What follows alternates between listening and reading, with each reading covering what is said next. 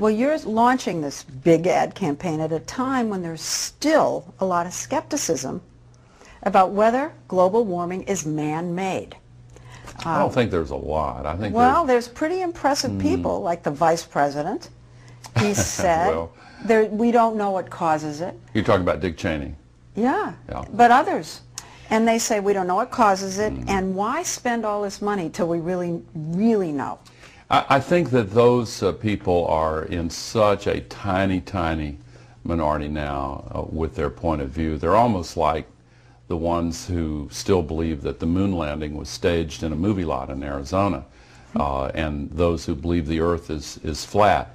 That demeans them a little bit, but it's not that far off.